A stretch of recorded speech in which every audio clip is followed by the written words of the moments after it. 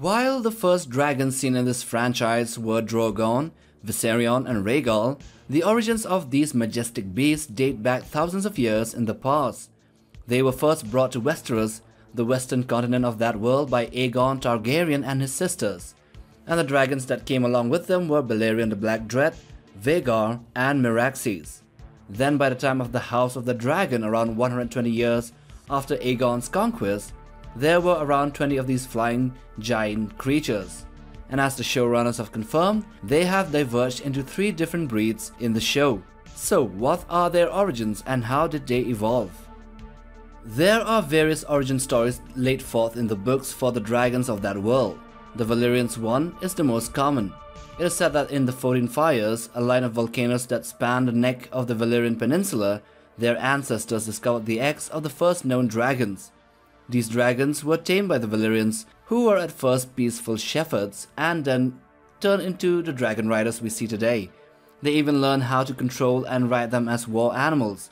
Then in the show House of the Dragon, the second episode, we are given a hint that Valyria was nestled in the crater of an active volcano, which is linked to the magic of the dragons. Also, it was said that the mages perform blood magic so that the riders and the dragons are bonded by both fire, magic and blood. Hence why only people from Valyrian descent can ride them. In another origin story, according to the legends in Koth, a city in the far east of the continent of Essos, a second moon in the sky was scorched by the sun and it split like an egg and let loose 1,000,000 dragons which came down to earth and made it their home. Further east, there is a different story and these dragons are thought to have originated in the islands of the Jade Sea and maybe the Shadowlands beyond Ashai, summoned to the world by dark and blood magic.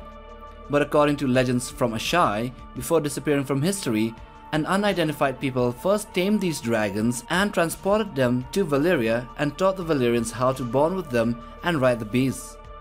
But the most interesting origin story of the dragons is that they were bred and hybridized using magic by the Valyrians in the land of the 14 Fires. They are thought to be a mix of wyverns and fireworms. The first one, the wyverns, are a species of animal that lived in Sotherios, or the southern continent, and are akin to dragons although they do not breathe fire. They have leathery wings, cruel beaks and an insatiable hunger. The fireworms, however, are creatures that breathe fire but have no wings, and are possibly related to dragons. They can bore through rock, soil and love to be underground, and they have been found in Valyria long before the dragons came to be in that place.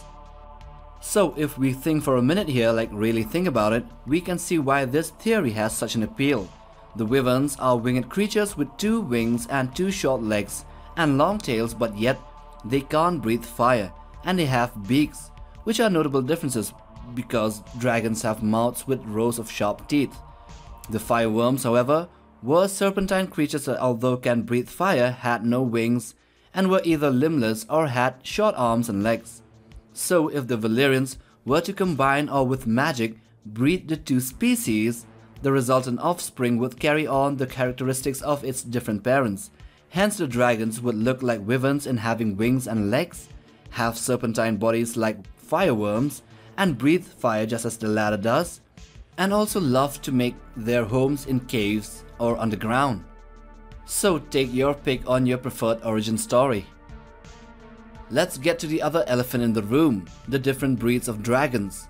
So while these dragons are enormous, fire-breathing winged reptiles with long serpentine bodies that have 2 long forelimbs with wings and 2 short back legs, and the entire body is covered with scales, there are notable differences however between individuals, like very different, as in Saint Bernard versus Chihuahua or Pomeranian difference, with not just size but the body design and even skull structure. So the question now rises, how did they come to be different and what are the differences? Well, the first dragons that actually came to Westeros, to Dragonstone, were Balerion and 4 others that were unnamed. So when the Targaryens resettled on Dragonstone to escape the doom of Valyria, they took 5 dragons along with them. But 4 of these later died, leaving only Balerion the Black Dread, the only dragon that was born in the Valyrian Peninsula. However, the other dragons did leave behind eggs, from which hatched Meraxes and Vhagar. these two dragons might have come from two different stocks that had a different body design as well as temperament and size.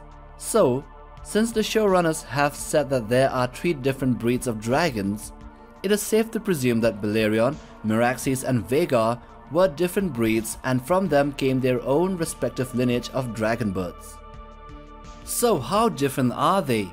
Well, they do have the same abilities and general characteristics since they are the same species, but the differences come in the skull shape, body design, wings and tail.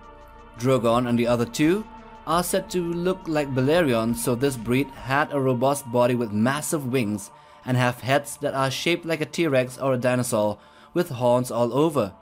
The second breed is the one with the wolf-like skull and maybe has a serpentine body as in the case of Meraxes, and if I may add, Meraxes, since we can cancel out Vhagar to be having a worm-like body appearance.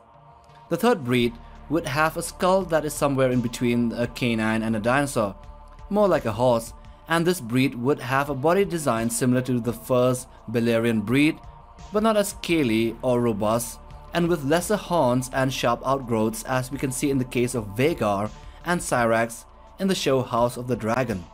And so with that we come to the end of it. So I hope you have enjoyed watching this video on the different breeds of dragons and their origins. So do hit that like button for support, subscribe, and ring that bell icon for regular updates on new videos here on this channel. Till the next one, take care fam.